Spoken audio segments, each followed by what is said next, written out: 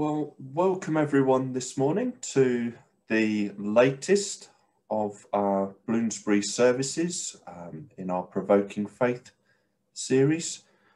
Bloomsbury's way of continuing to gather online and during these changing and uncertain times. We welcome all of those who are joining us via Zoom, the Facebook streaming, or who will be watching this at a later date via the YouTube service later. As a reminder, this service is the latest of our scattered yet gathered communion services. So we do ask, or we do suggest, that you have some bread and some wine or grape juice to hand for that section of the service later. The service today, I'm Matthew, I'm leading the service.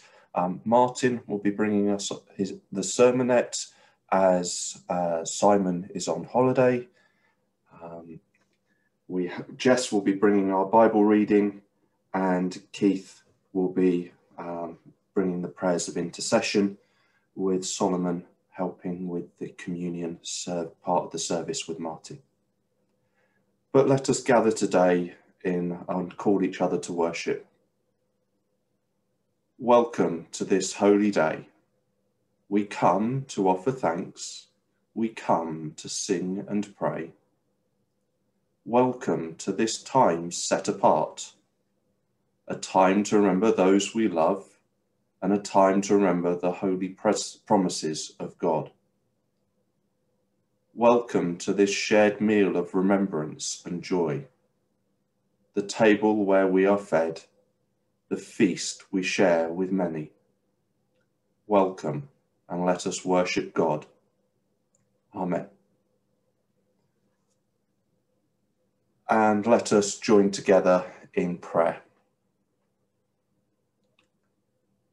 Loving God, we gather in changing times again in a way that is becoming more and more normal, yet abnormal. We gather in confidence of your love for each of us as we struggle to see how the world is changing. We gather today on this All Saints' Day with memories of those who've left us. We think particularly of Frank and his family as they mourn him this last week. But we remember him for his service to Bloomsbury, his years and years of practical assistance, of doing what he saw needed to be done. And we thank you for it. But Lord, we gather now to hear your word, listen to your promises, and repeat the sacrament. But we gather now with the words of you that you taught us. Loving God in heaven. Can I have the words? Prayer, Lord's Prayer. There we go. Loving God in heaven, hallowed be your name. Your kingdom come, your will be done on earth as in heaven. Give us today our daily bread. Forgive us our sins, as we forgive those who sin against us. Lead us not into temptation, but deliver us from evil. For the kingdom, the power, and the glory are yours, now and forever. Amen. And just briefly, some notices. Notice. Obviously, with the announcement last night, churches are required to only open for private prayer. Therefore, the intention that we had of gathering for another in-person service in 2 weeks' time cannot happen. We will continue to watch as these situation and the rules change, and we will look to gather again when we are able to. But now let us turn to the Bible reading, and Jess. Thank you, Matthew. Today's Today's reading is Luke 15, verses 1 to 7, the parable of the scandalous shepherd. Now all of the tax collectors and sinners were coming near to listen to him. And the Pharisees and the scribes were grumbling and saying, "This fellow welcomes sinners and eats with them." So he told them this parable. Which one of you, having 100 sheep and losing one of them, does not leave the 99 in the wilderness and go after the one that is lost until he finds it? When he has found it, he lays it on his shoulders and rejoices. And when he comes home, he calls together his friends and neighbors, saying to them, "Rejoice with me, for I have found my sheep that was lost." Just so I tell you, there will be more joy in heaven over one sinner who repents than over 99 righteous persons who need no repentance.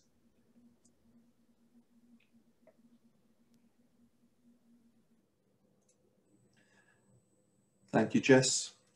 And now we come to our sermonette, and we turn to Martin, who will bring that to us. Please do respond in the chat with thoughts, observations, or questions that the sermon might pose. We can use these, and we will use these within our discussion with the panel that follows. Thank you.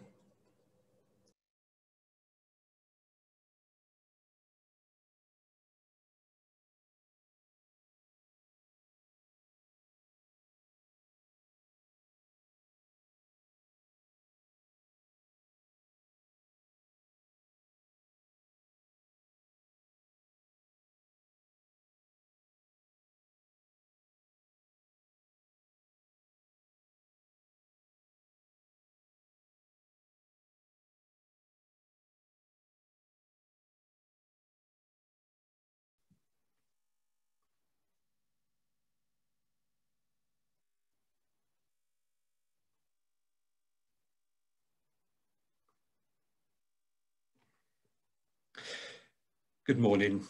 The scandalous shepherd and the traumatized sheep. As I took my seat, I was aware of my anxiety. I was starting a familiar journey, and yet my surroundings felt so different. Face mask was on, and hands had been sanitized, but the carriage was eerily empty. A few more people got on at the next station, and thankfully no one sat too close. I let out a deep sigh, and my glasses steamed up. As I sat there on my first tube journey after lockdown, I realized how lost I felt. As with others, I was adjusting to the new travel norms, plus the last few days had been challenging. My mother had at last been admitted into a care home due to her increased confusion through dementia, and we had had the unnerving experience of handing over Mum to strangers on the steps of her new residence, not knowing when we would see her again. Yes, I felt lost. And where on earth was God in all this? My brain tends to work in pictures. And as I sat on the underground carriage, the image of a lost sheep came to mind. And of course, the familiar parable that Jesus taught, recorded in Luke and Matthew's Gospels. Images of Sunday school classes grabbed my attention. Collages made out of cotton wool and pipe cleaners, and the point being made that the lost sheep went astray, and therefore it was a bad sheep for leaving the herd. But as I began to think about it, was this sheep really bad for becoming lost? Over the past few months, I have found myself continually drawn to this parable, and the images of a cute sheep being made out of cotton wool who was bad has been replaced with an understanding regarding the depth of a very human experience of feeling lost and disorientated. And that our lostness is not simply about us being bad. Sheep do not simply leave a herd. They are very social beings, and it is usually with good reason that a sheep becomes lost. For example, in March 2013, blizzards hit the UK, which was desperately difficult for some UK farmers as sheep and newborn lambs were left stranded in snowdrifts. Sheep get lost in storms, or they become sick, or get injured on uneven terrain in such a way that the sheep is trapped, unable to get up. As I said earlier, feeling lost and disorientated is a part of the human condition, and experiencing lostness is also a significant dynamic of the faith journey. I don't believe that this is simply a story about the sinner out there, the non-Christian who once and for all has a faith awakening and never feels isolated, alone and lost again. Now I yearn to be back in church, and with the organ playing, gosh how I miss that, and singing the hymns that I love, including Amazing Grace. And I apologise now to anyone who will be standing in close proximity when I next sing that hymn in church, as I will belt out the words, I once was lost, but now I'm found. However, if I was honest about my faith journey, it doesn't really fit in with a neat before and after story. And the experience of lostness comes in many ways. When we lose our sense of belonging, when we lose our capacity to trust, when we lose our felt experience of God, when we lose the energy to persevere. Sometimes we feel lost when illness descends, or when death seems to come too soon for a loved one, and our faith is in crisis. Some of us experience loss when relationships are ruptured, or when we face redundancy. And yes, we can experience lostness in addictions, or when we feel hatred and bitterness, or when we lose confidence in political systems as they no longer uphold values that we cherish. When the table of bread and wine that once nourished us is now bewildering. Now, I think it is important to remember that the parable, alongside many other aspects of Jesus' life, scandalized many of the listeners. And the story of the lost sheep in Luke's gospel is told in response to the Pharisees who were outraged by Jesus' lack of purity. A religious teacher didn't mix with those who were considered unclean, never mind share a meal with them. And in a way, Jesus' use of imagery here would have been familiar with the Pharisees. Aspects of God being likened to a shepherd is rooted in Hebrew scriptures. But what would possibly have scandalized the Pharisees is the recognition, the idea that it's in the lostness, in the unclean, in the mess of life, that God can be found. And that's what's so amazing and indeed scandalous about God's grace. You see, the Pharisees, I think, were probably trying desperately to find God. But for them, it was about a type of religious perfectionism that depended upon their effort to make themselves worthy in God's eyes. Whereas Jesus came along and provided a different path to God that has relationship at its center. he sat with the lost. Indeed, if the parable is to be believed, God's love is found in our lostness and vulnerability. The shepherd, aware of the lost sheep, seeks out to find it.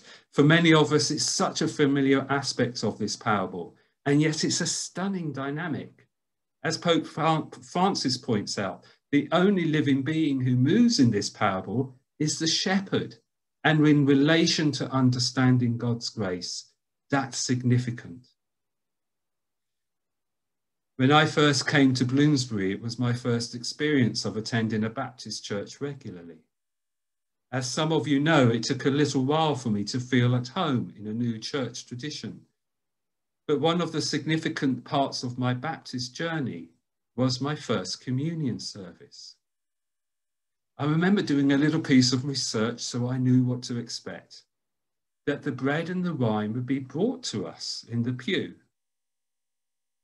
And yet I was really caught off guard by that simple act. The bread and the wine was brought to me. I didn't have to move.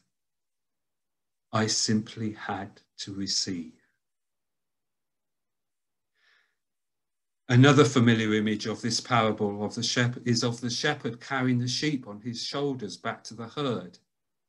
Now, I've been doing a little research in regard to shepherding and the psychology of sheep with some of my family, as sheep farming has been an aspect of their recent history.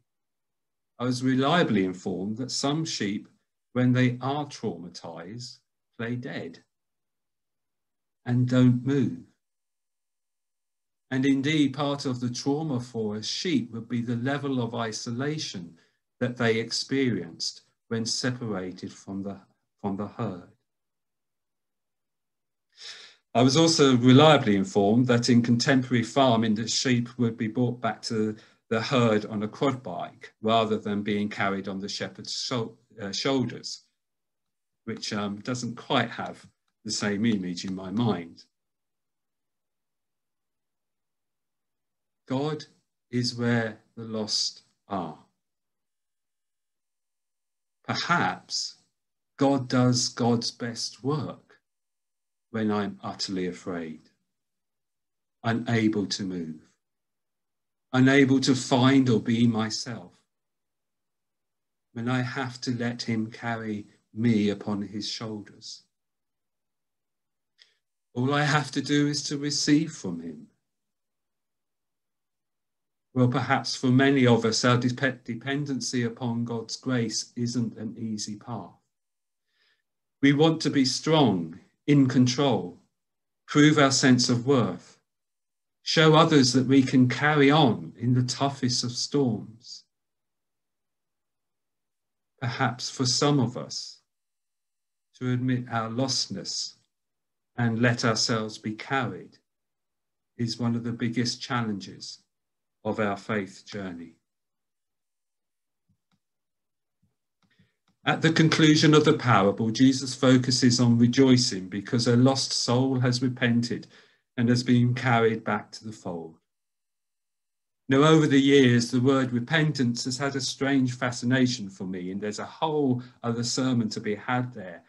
But I would just say about the root of the word in Greek is metanoia, which means changing of heart and mind. Jesus came to be with those who were lost, and by being with them, with us, hope is given by receiving his love, God's grace.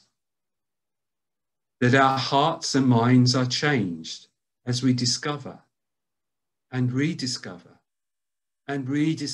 time and time again that we are of worth, a child of God. Where is God in all this?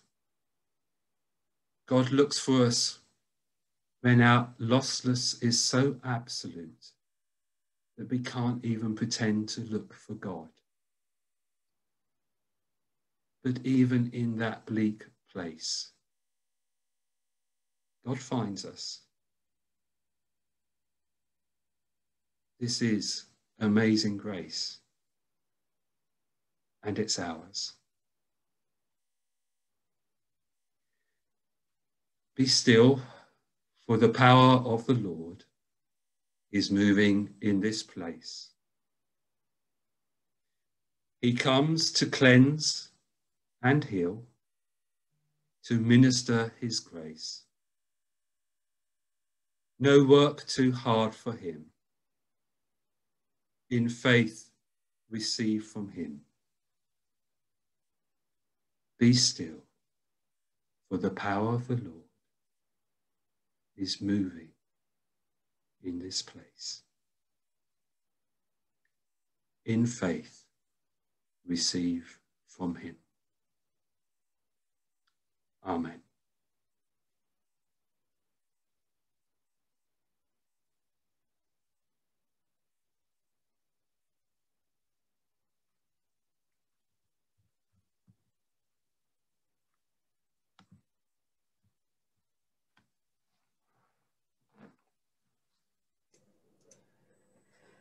Thank you, Martin.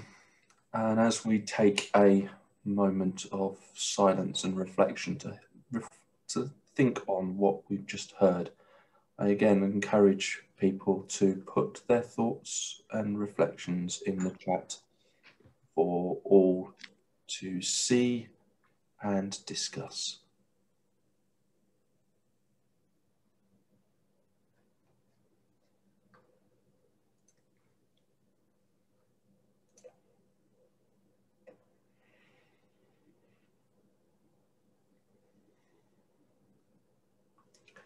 But now if I could ask the panelists to turn on their videos and unmute and join me ready for the discussion.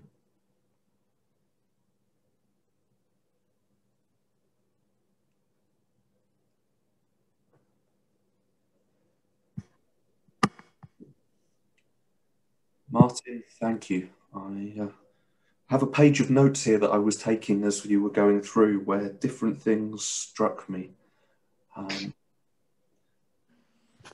I particularly liked that reflection on whether or not the faith journey has that neat before and after moment of being lost and found without necessarily having the subsequent wondering that would follow, that you described in the multiple different challenges that can come to one's confidence of faith.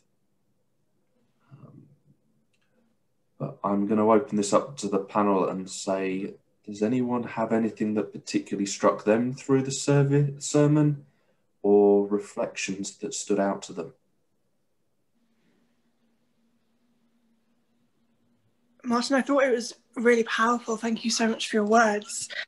And I thought it was really interesting in that you spoke of your first communion in a Baptist church, and how the bread and wine was like brought to you in person during that time, and how that mirrored the shepherd's movement, and kind of the shepherd being the only one, not being static in that parable. I thought that was a really interesting observation. I am a massive geek, and I really like Greek and Latin like derivatives. So I was really interested to know that, and correct me if I'm wrong, so you said that the Greek for repentance is metanoia, the changing of hearts and minds. Yeah. Was that right? Yeah. Did I get? Yeah.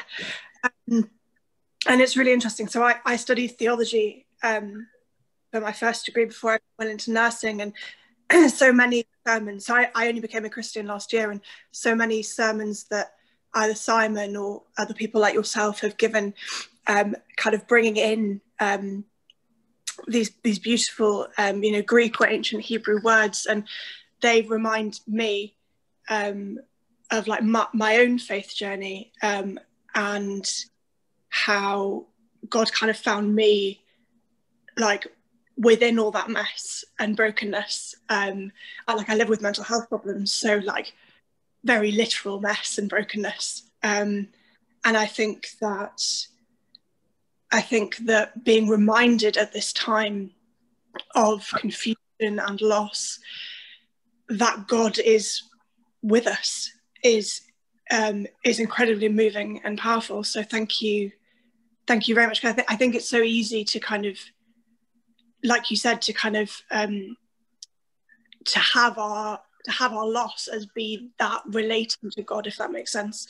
Like I think a lot of times, because quite a few of my friends are not Christians, and so I think for a lot of them, they would question where God is. But I think your sermonette was even more powerful, reminding us that actually it is this vulnerability and this time of loss and disorientation where God potentially does do God's best work. So thank you. I also see Dermot and Tim have put a comment in the chat, which I find very, very powerful. The lost sheep doesn't know that the shepherd is coming to look for it. So we can feel lost and alone. However, God is looking for us, is with us, but we don't necessarily feel it. Keith, did you want to reflect at all? I think right at this moment, we're all conscious of going into another lockdown, and the loneliness or lostness that either we or other people will feel. And so the parallel of the sheep being lost and the shepherd finding the sheep, and the parallel of a lot of people feeling lost, both physically, mentally, economically, and needing someone to find them, someone to encourage them. And what always I think of is, if we talk about the kingdom of God being now, it's now because we as Christians are it. The love of God works through us. So it's us, we're the people who have to enact that love. So it falls on us now, right this minute, to provide God's love to a lot of people that we know or know about who are going to be lonely in the next month. And so that parallel with the shepherd, I could see those sort of, the two working together. Yeah, I also see in that comment really towards the religious, who are the ones who are striving to be the good sheep that never leave the flock. And yet the shepherd is going out. Yes, he values them because the flock is valuable, but he's going out to seek the missing. And Martin's comment that God is to be found looking for the lost was something that struck me as well. It's one of the ones I made note of. Solomon, I've not turned you yet. Yeah, I was just about thanking Martin for such a powerful message. What stood out for me, I would agree with Martin, is that I think loss is a fundamental issue in our faith. It's very, very fundamental for us, and how to process it is not easy. It's way out to process loss, and we tend to ask too many questions, and why and how, when we go through grief and lost something. And for me, I think as a person of faith, I think as Christians, we can't get any consolation anywhere else than in our faith, is to believe that God is out there, there to console us in whatever situation that we might go through. I think that stood out for me very strongly. Thank you, Solomon. I also see a couple of chat items. One, I don't know if Peter can actually read what the tapestry behind me is, but that is the Footprints poem that Peter refers to. And I do encourage those that are not familiar with it to go and look it up. It is a very, very powerful allegory of God carrying us when we are at our time of most need. But Nigel, yes, your point with regards ministers is equally true. A minister in a former church of mine said that a minister should be a shepherd and not a sheepdog. It is worth remembering that this parable is about a shepherd, not a sheepdog, going to seek and bring back the lost, not going out to harass and round up the stray. And it's a very different way of thinking about things, Nigel, but yes, I very much agree. Yeah. I also, Martin, I as a musician, I appreciated your references to various hymns during the sermon. I shall now have some fun probably playing through Be Still and Know that I know just is a tune and a set of words that carries so much power. Like you, I look forward to the opportunity to gather and sing together again, because I believe that that will be a time for rejoicing hearts. Even those of us that are less capable of hitting and holding a note will be going with gusto, I expect. Did anyone have anything they wanted to add in closure?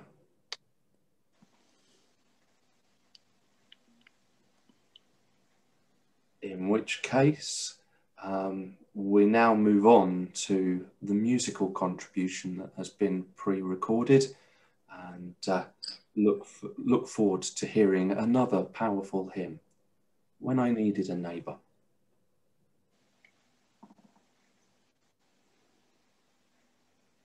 When I needed a neighbor, were you there? Were you there? When I needed a neighbor, were you there? And the creed and the color and the name once matter, were you there? I was hungry and thirsty, were you there? Were you there? I was hungry and thirsty, were you there? And the creed and the color and the name once matter, were you there? I was cold, I was naked, were you there? Were you there? I was cold, I was naked, were you there? And the creed and the color and the name once matter, were you there? When I needed a healer, were you there? Were you there? When I needed a healer, were you there? And the creed and the color and the name once matter, were you there? Wherever you travel, I'll be there, I'll be there. Wherever you travel, I'll be there. And the creed and the color and the name once matter, I'll be there.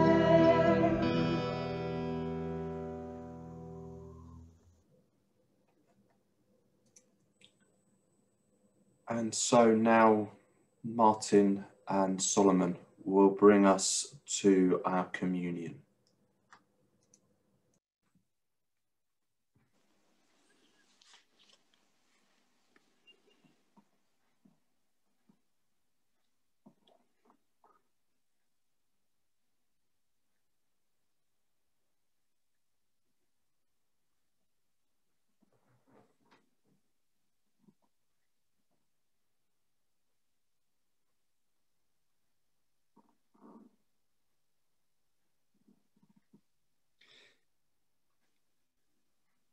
Jesus said, very truly I tell you, whoever believes has eternal life. I am the bread of life. Your ancestors ate the manna in the wilderness, and they came and they died. This is the bread that comes down from heaven, so that one may eat of it and not die. I am the living bread that came down from heaven. Whoever eats of this bread will live forever, and the bread that I will give you, and the bread that I will give for the life of the world.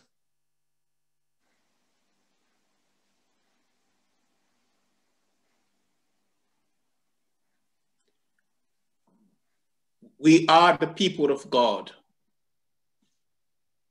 We are the body of Christ. We are scattered, and the body of Christ is broken. But as we gather, the body of Christ is remembered. So together, we gather in obedience to Jesus' command. To remember and to share together in breaking bread and drinking wine. In remembrance of the death of Christ.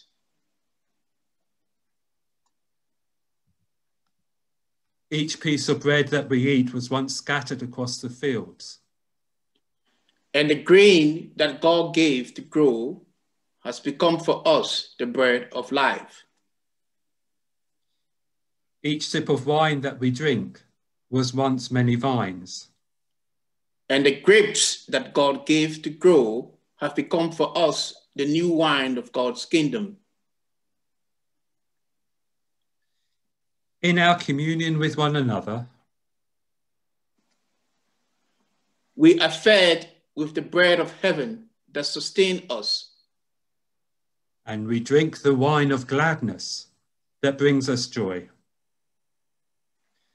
The people of Israel were sustained by God through their years of wilderness wandering. The Israelites ate manna 40 years until they came to the habitable land.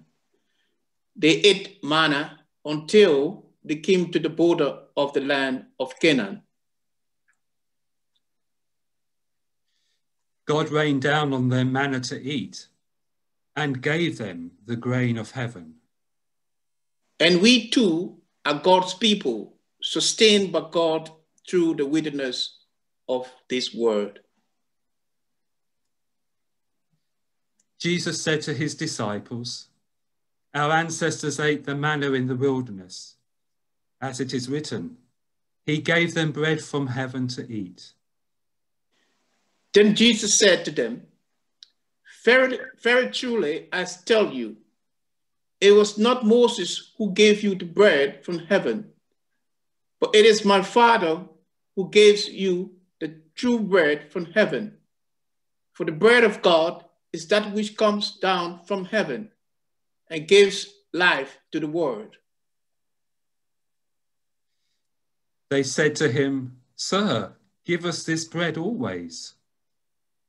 Jesus said to them, "I am the bread of life. Whoever comes to me will never be hungry, and whoever believes in me will never be thirsty." On the night on which Jesus was betrayed, he sat at supper with his disciples. While they were eating, he took a piece of bread, said a blessing, broke it, and gave it to them with the words, "This is my body. It is for you. Do this to remember me." Later, he took a cup of wine, saying, "This cup is God's new covenant, sealed with my blood. Drink from it, all of you, to remember me."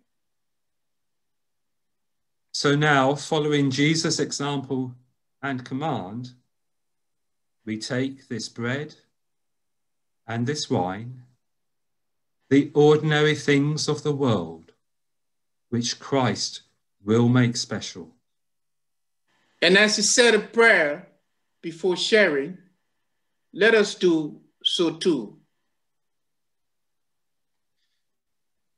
God of all those who are scattered and broken, you call us to wholeness. We thank you for the love demonstrated in giving your Son, that we might be united with you. We thank you that in Christ you enter into the pain, uncertainty, and fear of our world, and that your arms are open in loving embrace, gathering us to you as a mother hen gathers her brood under her wing,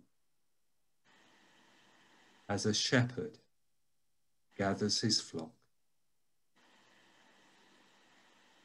We thank you for bread and wine, symbols and signs for us today of your faithfulness to your people through all ages.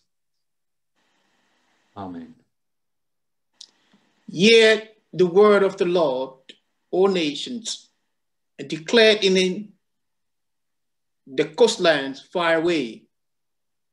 Say, he who scattered Asia will gather him, and will keep him as a shepherd, a flock. Let us share in bread together.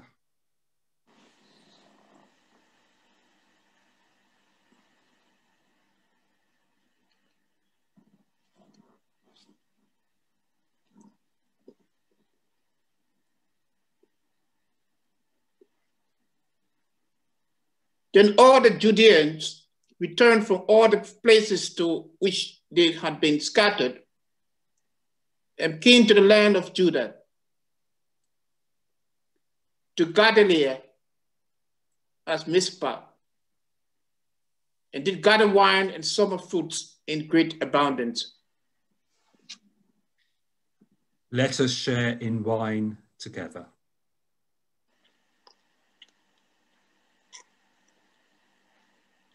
Jesus said, the hour is coming, indeed it has come, when you will be scattered, each one to his home, and you will leave me alone.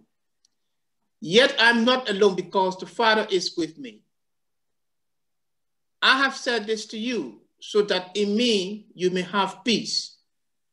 In the world you face persecution, but take courage. I have conquered the world.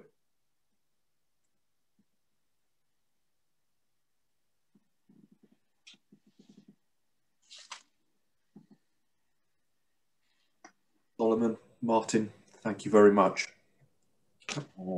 We now come to our time of intercession. So I ask Keith to bring us the prayers that he has prepared. I will use some words that we've used before to bring our thoughts together. Love never fails. Even in the darkest moments, love gives hope. Love compels us to fight against coronavirus alongside our sisters and brothers living in poverty. Love compels us to stand together in prayer with our neighbours near and far. Love compels us to give and act as one. Now it is clear that our futures are bound together more tightly than ever before. As we pray in our individual homes, around the nation and around the world, we are united as one family. So let us pause and find a moment of peace as we lift up our hearts together in prayer.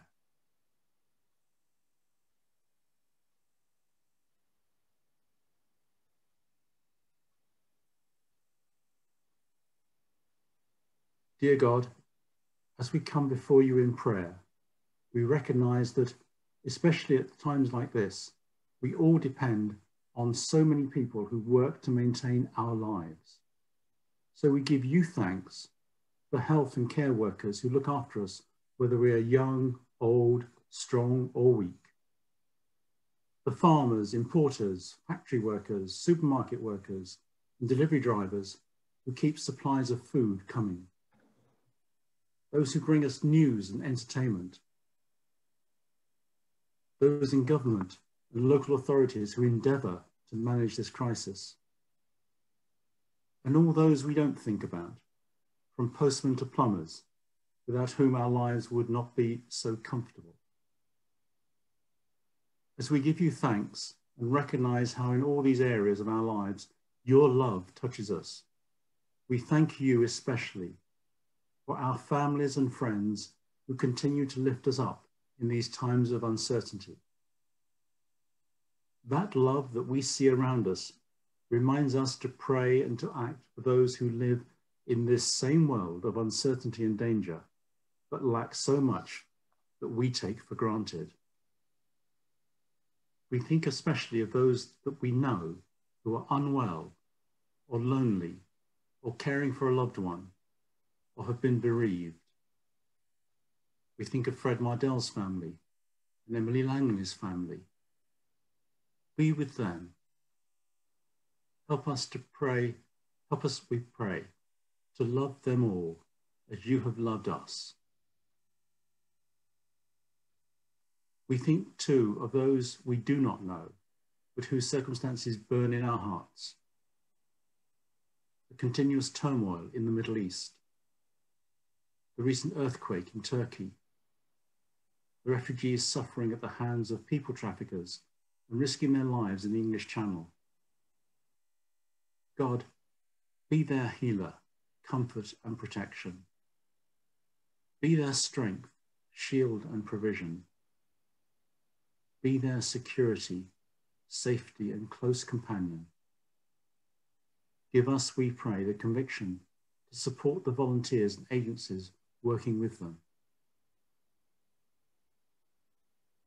And here at Bloomsbury, help us, we pray, to understand the power of your love.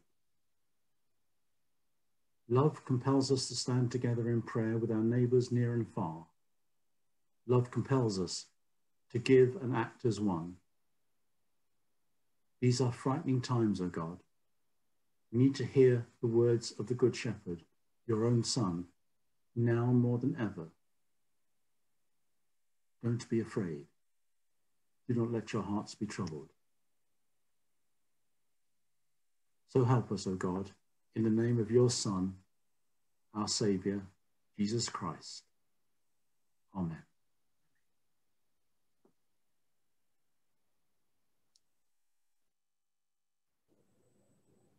Thank you, Keith. We come now to that point in our service where normally the plate and would be passed and the offering collected, where we'd normally be listening to Philip playing the organ. We obviously can't do that whilst we are scattered. However, it is still right to say thank you for the donations and the offerings that are made to the church through the banking system. So let us say thanks for those. Lord, we thank you for the continuing generosity to this church of those that are here, and those that are unable to join us but still remain part of our community. Lord, we ask that you provide guidance to those of us that are responsible for the use of this money. We pray that we may hold lightly to it and use it in your service and for the furtherance of your kingdom. Amen. And friends, as we come to close our service, let us end with the words of the grace.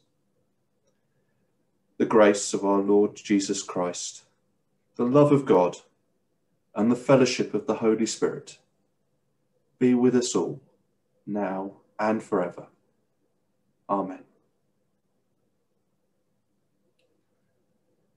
Do please join us for the social gathering on the separate Zoom meeting at 12:15. Do also send in a photo if you wish.